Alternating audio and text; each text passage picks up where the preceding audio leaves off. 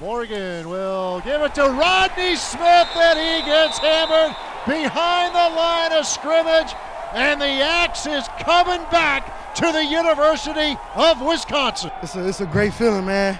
It's no feeling like it. You know, the worst feeling in the world was them taking it, and the best feeling in the world is coming and getting it back. It was a lot on the line this week, but really the main thing, the only thing that was on the line for us was getting the axe back. Everything else just fell into place, especially for the guys who didn't get the chop with the axe last year. It was for those guys.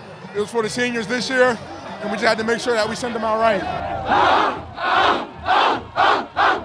Hey, man, this is a blessing, man. Hey, we put in all work, man. 365 days, we didn't get that. And now we got it, man. It's a great feeling, man. We put in the work. We earned this. Straight up, we earned this. We earned this, man. This means everything, man, for our program, for our seniors, and, you know, all the guys, man, the work that they put in and just getting the axe back. Man, it's beautiful. It's beautiful. Be able to get the axe back, especially, you know, losing it last year and seeing the emotions from all the guys and, you know, me personally and all the seniors.